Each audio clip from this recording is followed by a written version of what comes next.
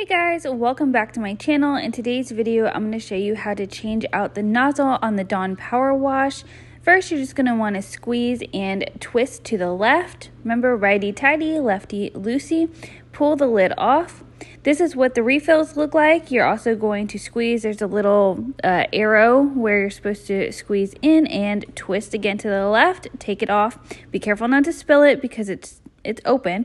Then you're going to return the sprayer back on and you're going to twist to the right to tighten it. I did it backwards this time, so I'm actually going to untwist it and twist it back on so the nozzle is aligned with the Dawn Powerwash sticker.